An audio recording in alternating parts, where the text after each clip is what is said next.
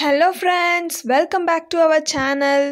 So இன்னைக்கு நம்ம என்ன டாபிக் பார்க்க போறோம் அப்படினா ASA grading. ASA gradingனா என்ன and அதை யார் கண்டுபிடிச்சாங்க and அதை வச்சு நம்ம என்ன பண்ண முடியும், அது எத்தனை கிரேட்ஸா கிளாசிஃபை ஆகியிருக்கு அப்படிங்கறத நம்ம டீடைல்டா பார்க்கலாம். சரி வாங்க, let's get into the video. சரி, ஃபஸ்ட்டு ஏஎஸ்ஏயோட ஃபுல் ஃபார்ம் என்ன அப்படின்னா American society of anaesthesiologist. So இது ஒரு எஜுகேஷ்னல் ரிசர்ச் இன்ஸ்டிடியூட் மாதிரி. ஸோ இங்கே என்னென்னா மெடிக்கல் ப்ராக்டிஸ் பண்ணுற நிறைய மெடிக்கல் ப்ரொஃபஷனல்ஸ்லாம் பேஷண்ட்டோட ஹெல்த் கேரை இன்னும் எப்படிலாம் நம்ம இம்ப்ரூவ் பண்ணலாம், ஸோ அதுக்கு நிறைய டெவலப்மெண்ட்ஸ் கொண்டு வரதை பற்றியோ இல்லை இந்த மாதிரி நிறைய டிஸ்கஷன்ஸ்லாம் இங்கே தான் இருக்கும். சரி, இதை யார் கண்டுபிடிச்சாங்கன்னு பார்ப்போம்.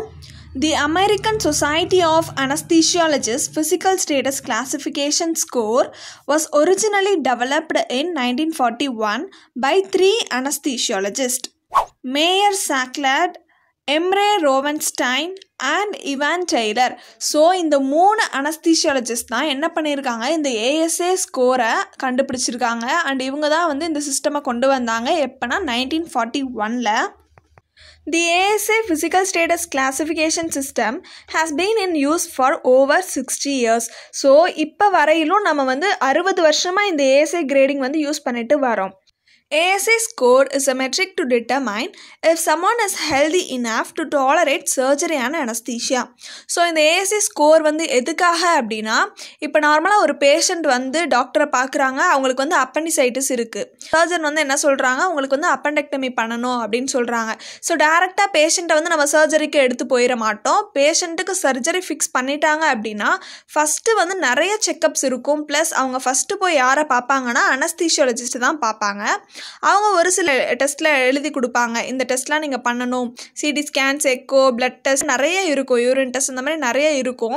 ஸோ அந்த டெஸ்ட்டெல்லாம் பேஸ் பண்ணி பேஷண்ட்டோட ஹெல்த் எப்படி இருக்குது அப்படிங்கிறத பேஸ் பண்ணி இந்த கிரேட்ஸில் ஒரு கிரேடை பேஷண்ட்டுக்கு கொடுத்து பேஷண்ட் சர்ஜரிக்கு போகலாமா வேண்டாமா அப்படின்னு ஒரு ஃபைனல் டெசிஷன் இந்த ஏஎஸ்ஏ கிரேடிங்கை வச்சு தான் எடுப்பாங்க. The classification system alone does not predict the perioperative risk, but used with other factors, it can be helpful in predicting perioperative risk. So இந்த கிளாஸிஃபிகேஷன் சிஸ்டம் வச்சு நம்ம இப்போ பேஷண்ட்டுக்கு சர்ஜரி போயிட்டுருக்க டைமில் வர ரிஸ்கெல்லாம் நம்மளால் ஃபேஸ் பண்ண முடியுமா அப்படின்னா இல்லை. பட் இந்த கிளாஸிஃபிகேஷனை வச்சு என்னெல்லாம் ரிஸ்க் பேஷண்ட்டுக்கு வரும் அப்படிங்கிறத நம்மளால் கணிக்க முடியும். இப்போ எக்ஸாம்பிளுக்கு பேஷண்ட் டயபெட்டிக்காக இருக்காங்க அப்படின்னா நம்ம சர்ஜரி டைமில் பேஷண்ட்டுக்கு நம்ம டிஎன்எஸ் ஃப்ளூயிட்ஸ் அதிகமாக கொடுக்காம இருக்கலாம். அதுக்கு பதிலாக நம்ம என்எஸ், ஆரல் அந்த மாதிரி நம்ம கொடுக்கலாம். ஸோ அந்த மாதிரி வர ரிஸ்க்கை நம்மளால் கொஞ்சம் அதை லேர்ன் பண்ணிவிட்டு ஸோ இது கொடுத்தா இந்த மாதிரியான ரிஸ்க் வரும் அப்படிங்கிறத நம்ம அவாய்ட் பண்ண முடியும். Function. Anesthesia providers use the scale to indicate preoperative health to help decide if a patient should have an operation. So அனஸ்தட்டிஸ்ட்லாம் என்ன பண்ணுவாங்க, இந்த ஸ்கேலை பேஸ் பண்ணி தான் ப்ரீஆப்பாக பேஷண்ட்டோட ஹெல்த் எப்படி இருக்குது, அவங்க சர்ஜரிக்கு போகலாமா அப்படிங்கிறத டிசைட் பண்ணுவாங்க. Plus for predicting operative risk other factors to consider include. So ஒரு ஆப்ரேஷனை ரிஸ்க் இல்லாமல் கொண்டு போகிறதுக்கு இன்னும் சில ஃபேக்டர்ஸ் கூட இருக்குது. என்னென்ன அப்படின்னா ஏஜ். ஃபஸ்ட்டு பேஷண்ட்டோட ஏஜை பேஸ் பண்ணி இவ்வளோ டோஸ் கொடுக்கணும் அப்படிங்கிறத நம்மளால் ஜட்ஜ் பண்ண முடியும். நெக்ஸ்ட்டு கோமார்பிடிட்டிஸ் அப்படின்னா the condition of having 2 or more diseases at the same time. So ஒரே பேஷண்ட்டுக்கு 2 டிசீஸ் 1 or 2 டிசீசஸ் இருக்கிறது தான் கோமார்பிடிட்டிஸ் அப்படின்னு சொல்கிறோம்.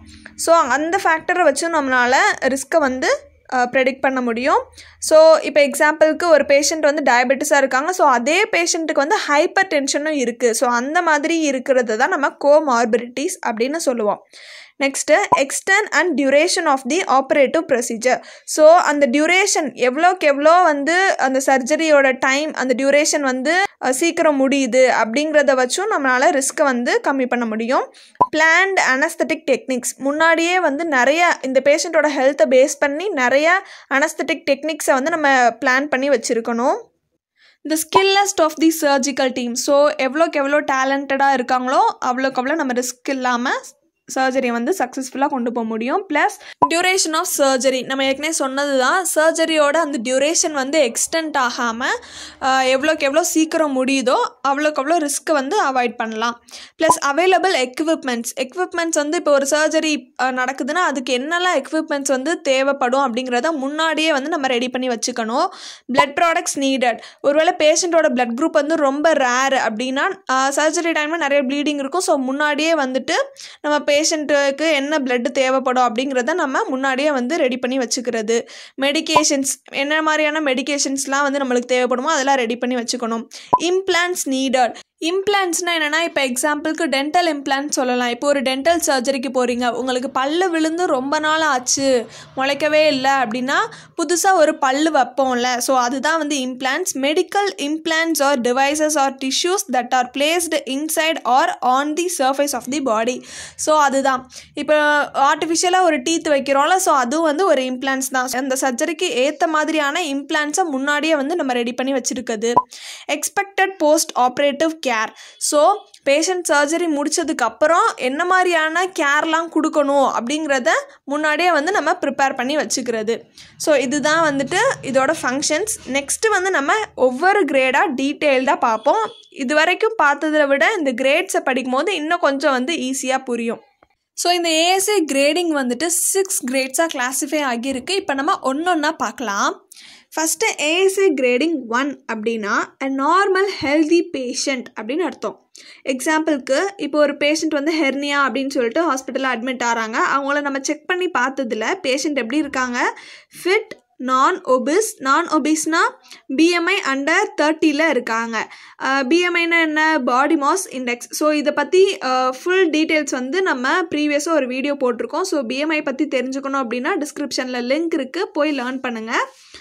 அடுத்து பேஷண்ட் வந்து நான் smoking patient with good exercise tolerance. So அவங்க வந்து ஸ்மோக் பண்ண மாட்டாங்க. ஸோ இந்த மாதிரி ஒரு ஃபிட்டான ஒரு பேஷண்ட்டாக இருக்காங்க.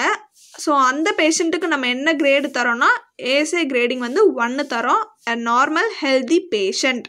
Next ASI grading 2, a patient with mild systemic disease. Example, patient with no functional limitations and a well controlled disease. So பேஷண்ட்டுக்கு வந்து எந்த ஃபங்க்ஷனல் லிமிட்டேஷன்ஸுமே கிடையாது, டிசீஸ் இருந்தாலுமே அதை நம்மளால் கண்ட்ரோல் பண்ணக்கூடிய டிசீஸாக தான் இருக்குது. எக்ஸாம்பிளுக்கு treated hyper tension, obesity with BMI under 35, frequent social drinker R cigarette smoker. So இந்த மாதிரி மைல்டு சிஸ்டமிக் டிசீஸ் தான் இருக்குது. ஸோ இப்படி இருக்கிறவங்களுக்கு வந்து ஏஎஸ்ஐ கிரேடிங் 2 தரோம், a patient with mild systemic disease. ASA grading 3, a patient with severe systemic disease that is not life threatening. So third grade வந்து என்னன்னா பேஷண்ட் வந்து சிவியர் சிஸ்டமிக் டிசீஸ் இருக்குது, ஆனால் அவங்களோட உயிருக்கு வந்து எந்த பிரச்சனையுமே இல்லாத மாதிரி ஒரு டிசீஸ். எக்ஸாம்பிளுக்கு patient with some functional limitation due to disease. So அந்த டிசீஸ்னால ஒரு சில ஃபங்க்ஷனல் லிமிட்டேஷன் இருக்கும். இப்போ எக்ஸாம்பிளுக்கு ரீனல் ஃபெயிலியர் பேஷண்ட்னா யூரின் அவுட்புட் வந்து கரெக்டாக இருக்காதுல, ஸோ அந்த மாதிரி.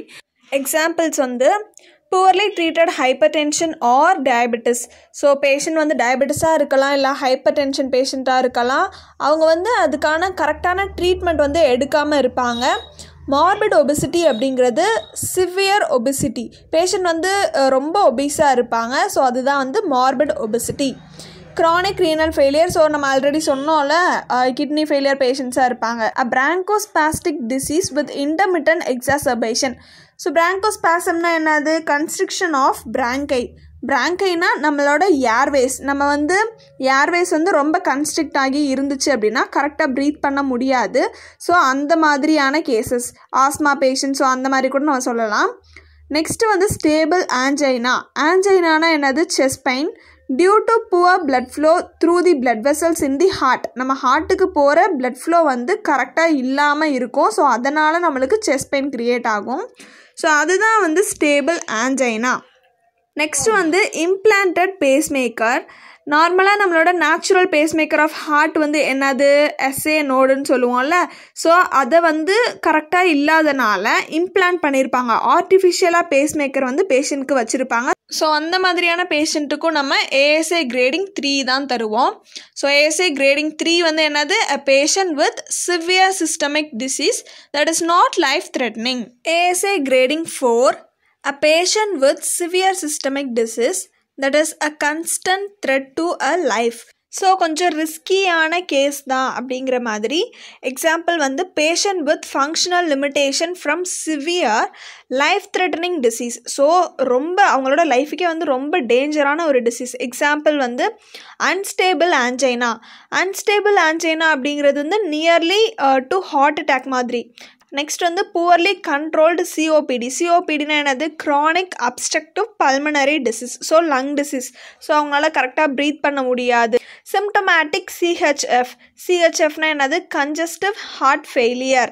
Myocardial infection R stroke. Myocardial இன்ஃபெக்ஷன்னா என்னது பேஷண்ட்டுக்கு வந்து ஹார்ட்டுக்கு போகிற பிளட் ஃப்ளோ வந்து பிளாக்கேஜ் ஆயிரும். ஸோ அந்த இடத்துல பிளட் ஃப்ளோவே இருக்காது. ஸோ அந்த மாதிரி வர டைமில் ஹார்ட் அட்டாக் வரதுக்கு சான்சஸ் இருக்குது. ஸோ MIனா ஹார்ட் அட்டாக்கு ஆர் ஸ்ட்ரோக்னா என்ன பக்கவாதம். ஸோ இந்த மாதிரியான கேசஸ்க்கெலாம் நம்ம ASA grading 4 அப்படின்னு சொல்கிறோம். நெக்ஸ்ட்டு ASA grading 5 அப்படின்னா a moribund patient who is not expected to survive without the operation. So மாரிபன் பேஷண்ட்னா என்னென்னா, மாரிபன்னா என்ன meaning, being the state of dyeing, அதாவது நியர் டு தி டெத். இந்த ஆப்ரேஷன் பண்ணாட்டி பேஷண்ட் வந்து இறந்து போயிடுவாங்க அப்படிங்கிற ஒரு ஸ்டேஜில் இருக்கிறத நம்ம ASA grading 5ன்னு சொல்கிறோம். The patient is not expected to survive beyond the next 24 hours without surgery. அதுதான், அதாவது சர்ஜரி பண்ணலைன்னா 24 ஹார்ஸ்க்குள்ளே பேஷண்ட் வந்து இறந்துருவாங்க. எக்ஸாம்பிள்ஸ் வந்து ரப்சர்டு abdominal aortic ஆனியூரிசம். So internal bleeding இருக்கலாம், பிரெயின்லேயா இருக்கட்டும் இல்லை மற்ற ஆர்கன்ஸ்லேயோ. ஸோ இன்டர்னல் ப்ளீடிங்கை தான் நம்ம ஆனியூரிசம் அப்படின்னு சொல்லுவோம். So ரப்சர்டு abdominal aortic ஆனியூரிசம். Massive drama injury, எதனா இன்ஜூரிஸ் இருக்கலாம். ஸோ ஒரு ஆக்சிடெண்ட் நடந்திருக்கலாம் பேஷண்ட்டுக்கு, கன்ஷாட் இருந்திருக்கலாம். ஸோ இந்த மாதிரியான டைமில் மேசிவ் ட்ராமா வரதுக்கு சான்சஸ் இருக்குது. And extensive intracranial haemorrhage. So பிரெயினில் ப்ளீடிங்ஸ் வந்து இருக்கலாம். ஸோ இந்த மாதிரி மாரிபன் பேஷண்ட்டை நம்ம ASA 5ன்னு சொல்கிறோம். ஓகே, நெக்ஸ்ட்டு வந்து ASA grading 6 a brain dead patient whose organs are being removed with the intention of transplanting them into another patient. So brain dead பேஷண்ட்டை வச்சு நம்ம என்ன பண்ண முடியும், ஒன்றுமே பண்ண முடியாது. ஸோ அந்த மாதிரியான பேஷண்ட்ஸில் அவங்கக்கிட்ட இருக்கிற ஆர்கன்ஸை மற்ற பேஷண்ட்டுக்கு நம்ம டிரான்ஸ்பிளான்ட் வேணும்னா பண்ணலாம். ஸோ அவங்க வந்துட்டு வில்லிங்காக இருந்தாங்க அப்படின்னா அவங்க ஆர்கன்ஸ் வந்து நம்ம மற்ற பேஷண்ட்க்கு ஆர்கன் டிரான்ஸ்பிளான்ட் பண்ணுறதுக்கு அவங்க ஆர்கன்ஸ் மட்டும் வேணும்னா எடுத்துக்க முடியும் அவங்களோட பெர்மிஷனோட. ஸோ அவங்க ஆர்கன்ஸ் வந்து நல்லா ஹெல்த்தியாக இருந்துச்சு அப்படின்னா அந்த ஆர்கன்ஸை மற்ற பேஷண்ட்க்கு டிரான்ஸ்பிளான்ட் பண்ண முடியும். ஸோ அந்த மாதிரி பிரைண்டட் பேஷண்ட்டுக்கு நம்ம ASA grading 6ன்னு சொல்லுவோம். ஸோ இதெல்லாம் தான் கிளாஸஸ். அந்த கிரேடை வந்து மொத்தம் 6 கிரேட் இருக்குது, நம்ம வரிசையாக பார்த்தோம். அண்ட் இது கூட அடிஷ்னலாக ASA gradingல E அப்படின்னு சொல்லிட்டு டினோட் பண்ணுவோம், which means an emergency surgical procedure. அதாவது இப்போ ஒரு பேஷண்ட் வந்து ஒரு டிஸ்டர்பன்சஸோட ஹாஸ்பிட்டலுக்கு செக்கப்புக்கு வந்து அவங்களுக்கு நம்ம சர்ஜரி ஃபிக்ஸ் பண்ணுறோம் அப்படின்னா ஒரு 1 வீக்கு முன்னாடியே வந்து நம்ம அட்மிட் பண்ணி பேஷண்ட்டோட ஹெல்த்தை அனலைஸ் பண்ணி அவங்கள சர்ஜரிக்கு ப்ரிப்பேர் பண்ணிட்டு வருவோம். இப்போ எக்ஸாம்பிளுக்கு அவங்க வந்து டயபெட்டிக் பேஷண்ட்டாக இருந்தாங்கன்னா அந்த 1 வீக்குள்ளே நம்ம வந்து சுகரை ஓரளவுக்கு கண்ட்ரோல் பண்ணி சர்ஜரிக்கு நம்ம கொண்டு போவோம்.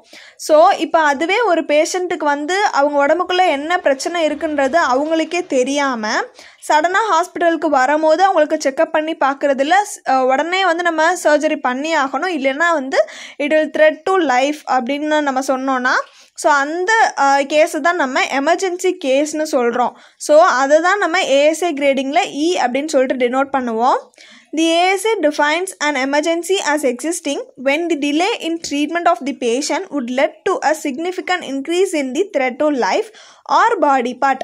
ஸோ அதுதான் அந்த பேஷண்ட்டுக்கு நம்ம உடனடியாக சர்ஜரி பண்ணியே ஆகணும். அப்படி பண்ணாட்டி அவங்களோட உயிருக்கே ரொம்ப ப்ராப்ளம் ஆயிரும். அப்படி இல்லைன்னா அந்த ஆர்கன் அந்த பாடி பார்ட் வந்து டேமேஜ் ஆகிறதுக்கு சான்சஸ் இருக்குது. ஸோ இப்போ இந்த அடிஷனில் நம்ம எமர்ஜென்சி கேஸ்னு சொல்லிட்டு வெறும் ஈன்னு மட்டும் நம்ம ASA gradingல டினோட் பண்ணிட முடியாது.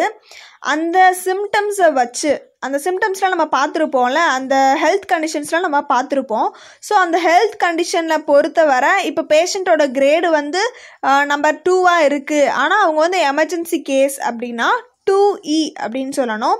பேஷண்ட்டோட ஹெல்த் கிரேடு வந்து 3 அப்படின்னா நம்ம 3E அப்படின்னு சொல்லணும். ஸோ எமர்ஜென்சி அப்படின்னு மட்டும் நம்ம வெறுமனே டினோட் பண்ணாமல் அந்த கிரேடையும் சேர்த்து if it is emergency case அப்படின்னா 2E 3E 4E அந்த மாதிரி நம்ம டினோட் பண்ணணும். ஸோ இதுதான் வந்துட்டு emergency cases. So elective procedure அப்படின்னா நம்ம முன்னாடியே பேஷண்ட்டுக்கு வந்து சர்ஜரி ஃபிக்ஸ் பண்ணி அவங்கள நம்ம சர்ஜரிக்கு கொண்டு போகிறது. எமர்ஜென்சி கேசஸ்னால் சடனாக வந்து நம்ம அட்மிட் பண்ணுறது தான். ஸோ ஓவராலாக ASI grading 1னா என்னது? a normal healthy patient. ASI grading 2 a patient with mild systemic disease. ASI grading 3 a patient with a severe systemic disease that is not life threatening. ASI grading 4 a patient with severe systemic disease that is a constant threat to life. ASI grading 5 a moribund patient who is not expected to survive without the operation. ASI grading 6 a blinded patient whose organs are being removed with the intention of transplanting them to another patient. அதில் இதோட addition என்னது? E denotes for an emergency surgical procedure. So இதுவரை நம்ம பார்த்த இந்த கிரேடிங்ஸை base பண்ணி ஒரு சில எக்ஸாம்பிள்ஸ்லாம் நான் வந்து இப்போ வந்து சொல்கிறேன். ஸோ அந்த எக்ஸாம்பிள்ஸை நீங்கள் வந்து ரீட் பண்ணிவிட்டு அது என்ன கிரேடிங்காக இருக்கும் அப்படிங்கிறத கெஸ் பண்ணி கமெண்ட் செக்ஷனில் சொல்லுங்கள். Patient number 1, a 20-year-old college athlete is scheduled to undergo an elective ACL repair. அந்த பேஷண்ட் வந்து எப்படி இருக்காங்க? நான் ஸ்மோக்கர், நான் drinker, no medications, BMI under 23. This patient would be assigned as which grade of classification?